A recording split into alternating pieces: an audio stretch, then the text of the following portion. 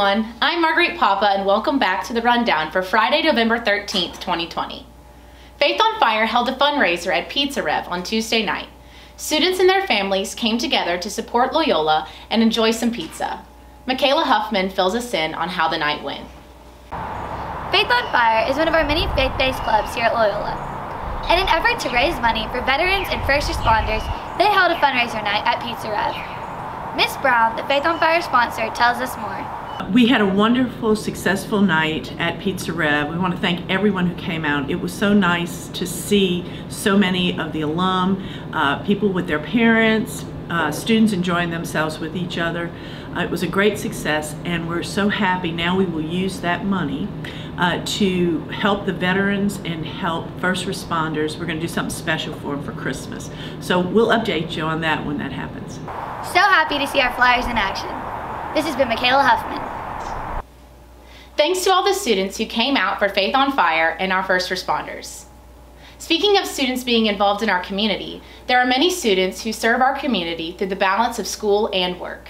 Here's Lainey Mole with the details of some of our hardworking flyers. Loyola takes pride in our hardworking students. Students work hard to not only maintain their grades in sports, but some juggle having a job outside of school as well.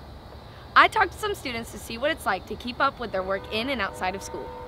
I work at Rec Room Shoes, so after school I go to softball practice, then when I leave softball I work from 4 to 9:30. It's hard keeping up with school, but I'll normally just stay up to do it. I mow lawns on usually like alternating days or stuff like that. Like, it really just depends on who needs me to, but I make money. And it does kind of affect my schoolwork. Like, it's kind of annoying sometimes, like if I have some big paper or something like that I have to write, you know, getting home late, it's not ideal. I teach a dance class on Thursdays. I teach 2 4-year-old classes, a 3-year-old class, and a 13 and up class from 4:30 to 7:45. So it's hard to get all my work done, but I love my job, so it's okay. We're so glad to see you hard at work, Flyers. This has been Lainey Mole. Keep up the dedication and hard work, Flyers. This week was a very busy one for the students and faculty. It was open house, and Loyola was in tip-top shape and students were on their best behaviors. Maureen Roberts tells us all about this past week. You may have seen families walking around campus. Instead of one day of open house, Loyola had an entire week. Families got the chance to take a tour of Loyola and see how good our school truly is. So open house week is going great. We've had so many different students from different schools come to tour Loyola and experience a normal school day with us. I'm so proud of the faculty and the student body who've explained the different classes that are going on right now during the tour. And so it's just a great day to be a flyer and a great week to be a flyer. We look forward to seeing these featured flyers on our campus. This has been Maureen Roberts. Thanks to all the students and faculty who made this week go by so smoothly. Since Loyola is full of talented students, we have many who play multiple sports at once. This is a challenge for most, but our Loyola students know how to balance it all. Lauren Lindsay gives us the scoop. If you play a sport, then you know you have to put in a lot of time and effort. And some students at Loyola play multiple sports at the same time. I talked to those students to figure out what that's like. Normally my schedules are planned out by the coach and I just go along with it. Because if I give too much energy at one, I won't have enough energy for the other. Being in shape, you have to try hard in both of them, and because if you don't give all in one, you'll have too much for the other, so you need to balance them out. There are some benefits. You're able to get in shape a lot quicker because you're working out even more throughout the day instead of just one sport. So, and both of these sports are cardio, so that's able to help lose some weight. I do both basketball and cross country, and sometimes it can be a lot because I will have 2 practices. I'll have basketball practice and then I have to run right after, so it's a lot for me. But I enjoy doing it because I meet a lot of people and I have fun playing sports. In football, I'm always conditioned, I'm always running around, and then same with baseball. I'm also working out in football some, so that's getting me ready for baseball. And also swimming, it helps build all kinds of muscles in my body that can help me out in football. Usually I prioritize by using football first right now because that's the season we're in. Then it's baseball, then it's swim because I do swim just for fun, usually. After I played Friday night, I had a swimming meet on Saturday morning, and then I went to go practice baseball on Sunday.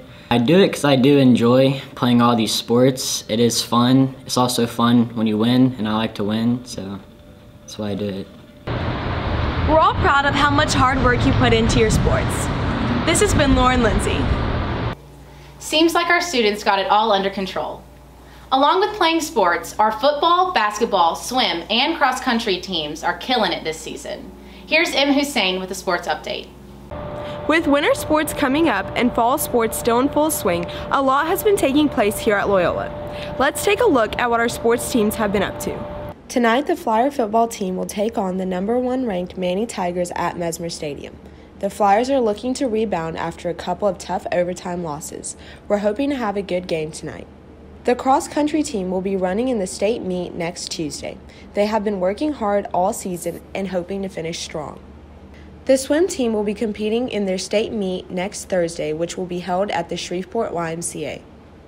Winter sports will kick off with both boys and girls basketball and soccer having a full slate of games next week. I spoke with Coach Tanner and Coach Sean Farber to hear their expectations for this season. Our season's coming up this Tuesday, and we're very excited for the start of it. Our expectations are pretty high for this season, and we're really looking forward to starting a new year, and I'm excited to be back. We're really looking forward to leaning on our seniors and our upperclassmen to kind of lead and start this this journey with this senior class and this team, and we're really looking forward to just whatever challenges and obstacles come our way and fighting through it together.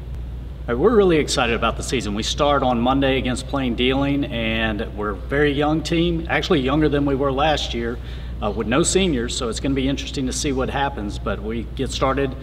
We've got about 4 games next week. It's going to be a lot of fun, and I think the girls are really excited about this year. Good luck to all of our Flyer sports teams. This has been M. Hussein.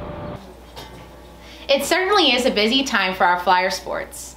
Don't forget to come out to the luau-themed football game at Mesmer tonight, and make sure to wear your leis and hula skirts.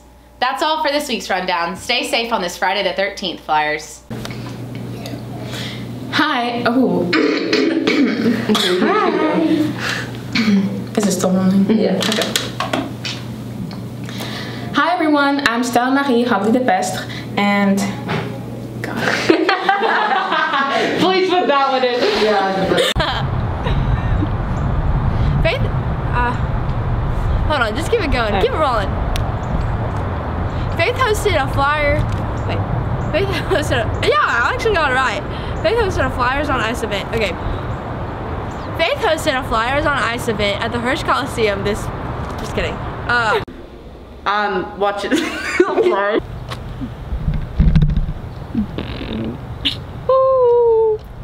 Hello.